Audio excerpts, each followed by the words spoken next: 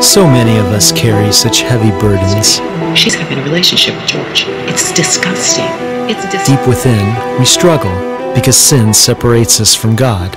But thanks to the grace of confession, God compassionately listens, forgives, and sets us free.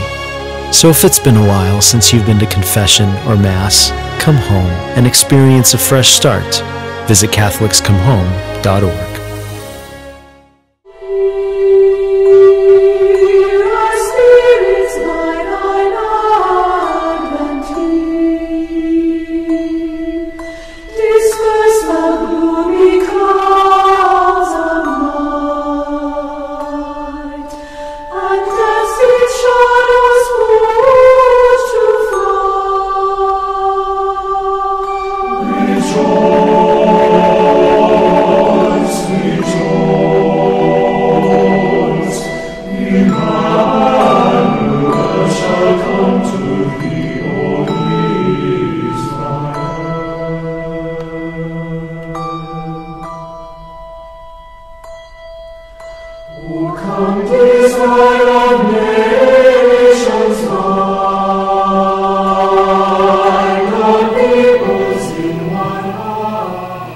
It looks like Mary and Joseph had problems with their family too.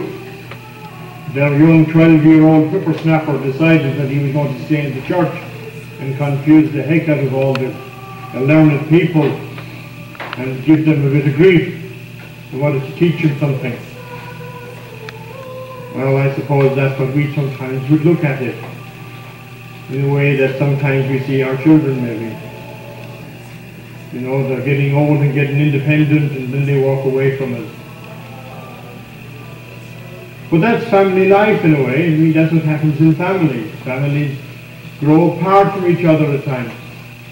And we're living in a world today that family is indeed something that is very fragmented. And extremely fragmented in this world. The same commitment, I suppose, to the family life or to the understanding of family life has been whittled away. It has been moved to different types and understandings and you name it. And there was single families in Jerusalem at the time of Jesus too. And there was many other different types of families and broken homes too. You can be sure of it. It's a human nature. It's something that we cannot, I suppose, put under the rug or try to sweep it away. The Senate and the family there in October was indeed a wonderful Senate. It still stood for the values of what our Catholic teachings are about. What we mean by family. What is family? The family can be a very broken, dismembered, unforgiving, and a hostile place to be for many people.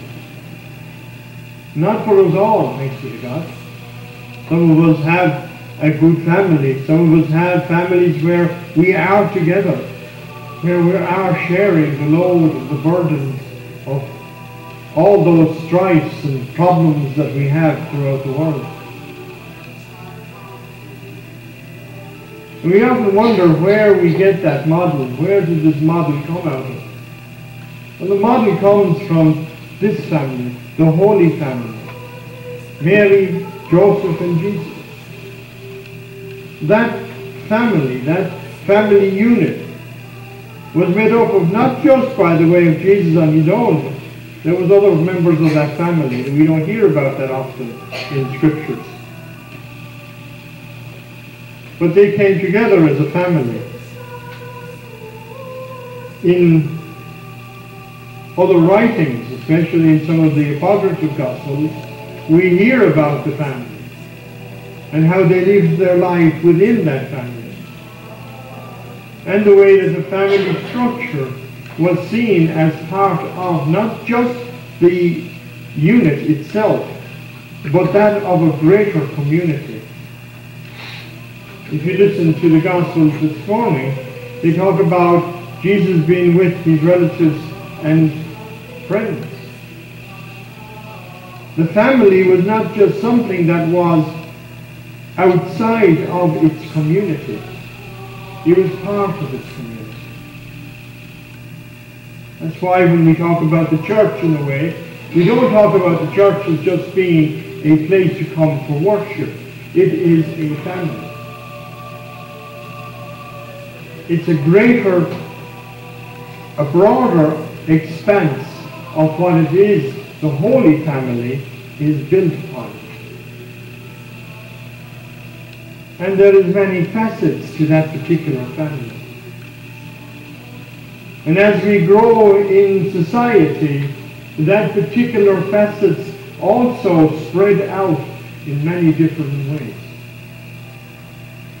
One could go and name an awful lot of them and try to point out the wrongs within them, but that's not why we're here. We're here as a family who, yes, is fragmented at times, but also a family that comes together to help each other, to grow in community and in the service of God. That's what our family does. And that family is not something that is just for us. There are many others out there who are in need of a Christian family, who are in need of an example of how to live our lives within the teachings of this church. Not just Prophet, by the way. In the teachings of the Catholic faith. The understandings of what the Senate came out with in October. It stands firm that the family is to be the structure of society. The proper structure of society. Now, one could look at that from another angle and say, well, there is different families. Therefore, are they part of that structure? They are, by the way. But the ideal and the structural integrity of the family is indeed what the Senate has told us. It is a natural family. A family that is in participation.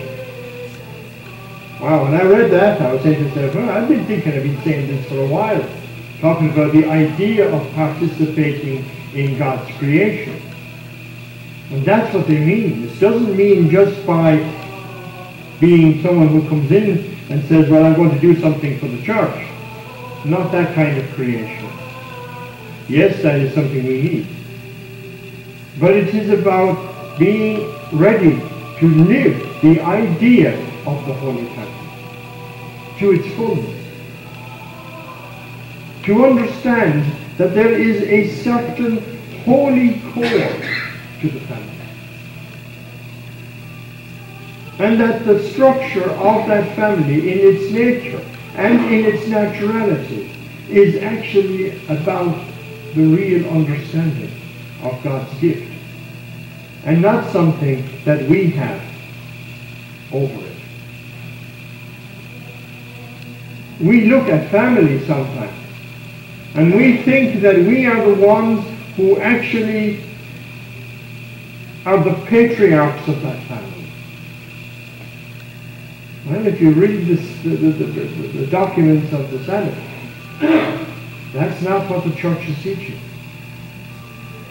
The core of the family is your faith. It's God. The model of that family is the family of the Holy Family, which is, of course, the whole communion of the church. So it means we are to be inclusive to separate and different types of families, that is true. But the ideal which we are supposed to live by as being Christians or being Catholics has a higher calling, a more expensive or extensive understanding of family. And I know that many people suffer family breakdowns. It's a horrible thing to see. It really is. You look around you in today's world, if you look at marriages, if we're just to go on marriages alone, you're looking at about around 65% of all marriages breaking down within the first 5 years of marriage. 65%. Within the next 10 years, you're talking about around a 50% breakdown in marriages. Complete breakdown. And what are you left with? A fragmentation. What are we supposed to do about that fragmentation? Well, that's where the church family comes in. It helps the one who has been broken to try to help them understand that they're still a member of a family group. We may not like what they do, by the way, at times. But they're still a member of our family group. Charity always is present within a family. And why? Because it is on charity that we get what we have in our little crib here. What Scripture has given us, the gift that God has given us in the Holy Family, is that understanding of charity. There are times when we would disregard or really hate some things that happen. But there is charity there. We have to love those who break, who fall, who walk away, who do the things that don't seem right to us. Then the question has to be asked is, why is that happening? Why is this happening in our world? How are we supposed to help them? Well, again, the Senate and the Family gives a little bit of insight to it, that we as Catholics and as Christian people are to live the Holy Family experience. That's a pretty heavy one to ask. Because we in the family then have to actually show mercy, have to show love to our spouses, to our sons and daughters, who will probably drive us nuts sometimes with what they do and say. Even with our spouses sometimes there is a problem. And we fight. So charity has to be brought into the picture. Forgiveness has to be given. This model comes, of course, again from the Holy Family. It is the ideal model to what we are supposed to walk with. And it is through that model and through that, experience of that model that we will be able to help others stay together in their families. I know I was giving a wedding homily one time, and I had the two in front of me, and I said, welcome into the family of the church as a couple. And I gave them a long speech about what they're supposed to do and how they're supposed to do it and the way they're supposed to do it. And then I looked up at the people and I said, you know something, you think that just because these two have come together as a family, that you have no longer to do with them. The father gives away the bride. He says, that's it, she's done, she's out of the house. We'll paint the room and use it as my den. The wife will turn around and say, no, that's not going to happen, because once she's gone, I'm going to use it as my sewing room or something else, but it's not going to be used as your den.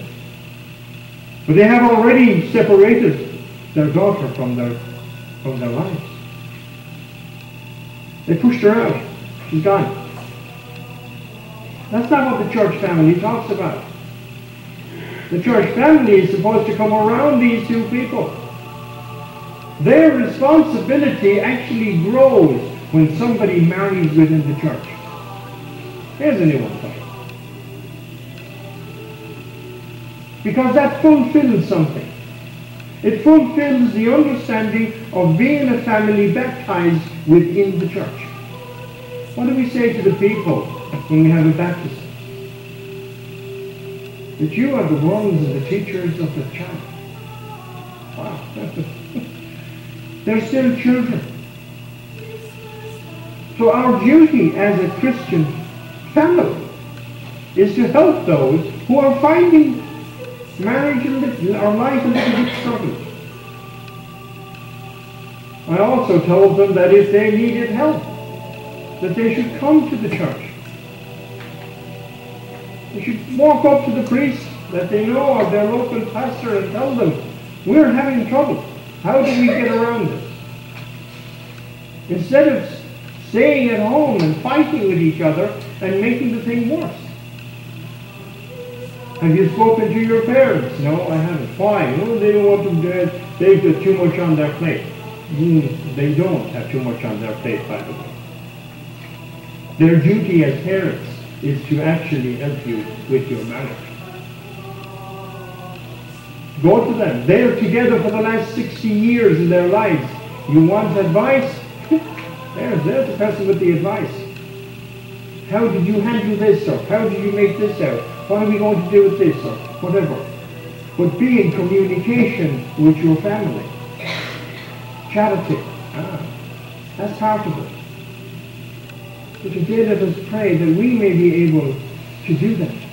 That through our example, through our love for Christ, through our love for our family, of St. Francis, that we can actually encourage others to remain together and to see through us the understanding of what it is a true family should be. In the name of the Father, and the Son, and the Holy Spirit.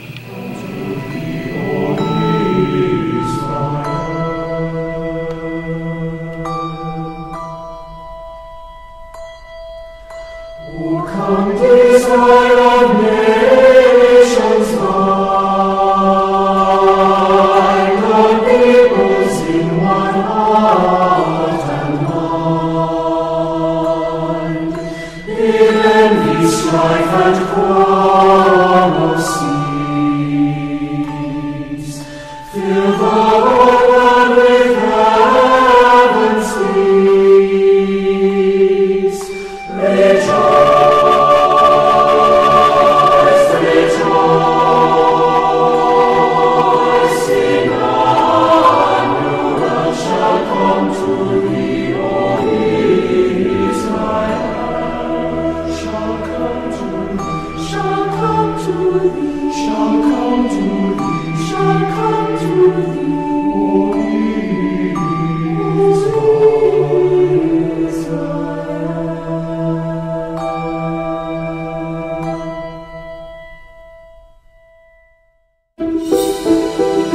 So many of us carry such heavy burdens. Come on, babe. It'll be fun. It's just you and me. Deep within, we struggle because sin separates us from God. But thanks to the grace of confession, God compassionately listens, forgives, and sets us free. So if it's been a while since you've been to confession or Mass, come home and experience a fresh start. Visit CatholicsComeHome.org.